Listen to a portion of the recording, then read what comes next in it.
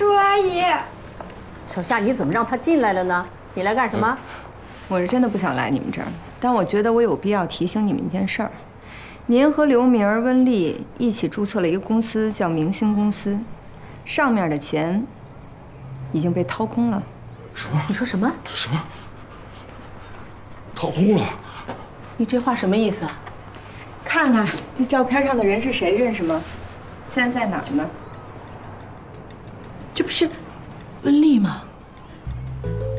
上海。不可能！你们看好的儿媳妇儿现在已经回国了，而你们的宝贝儿子刘明一个人在美国，怎么生孙子呀？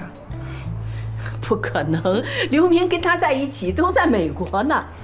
之前跟我耍心眼儿，把我所有的钱都转到那个公司上，现在自己去看看那公司上的账目吧。如果信不过我，就看看上面还有没有钱，看看转到哪里了。剩下的事儿我可以做。你们知道在哪儿能找到我？哎，温丽怎么回国了呢？这钱是怎么出事了呢？快查账啊！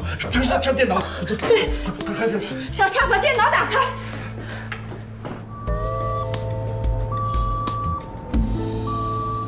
我们生而为人，总要对人世间的苦难学会悲悯呐。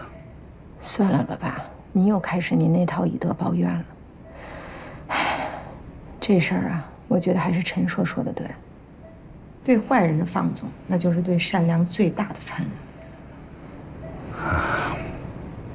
忍。英子，你回来之后总提陈硕，他是干什么的？我总提他吗？你总在提。哎，陈硕是？可能是他在帮我打温丽这案子吧。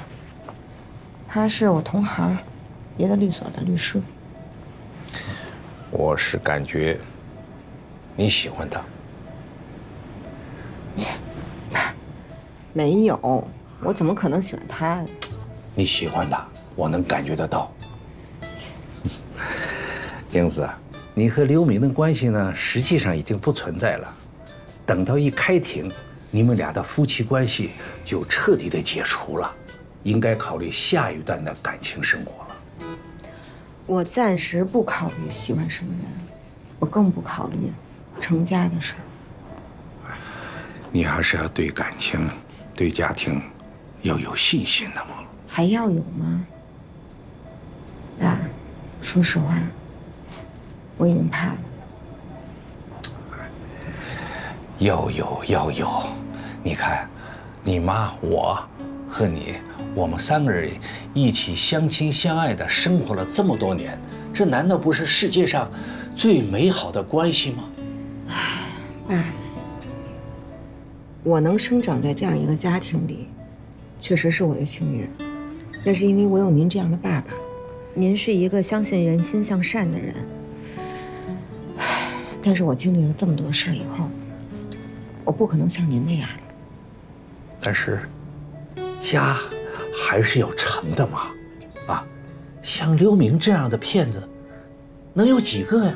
爸，家不家的不重要，我有您和我妈就够了。我结不结婚更不重要。我最终的出路啊，就要学会自己把握自己才是，对吧？到那时候，就算再碰上一个刘明，那我也不怕。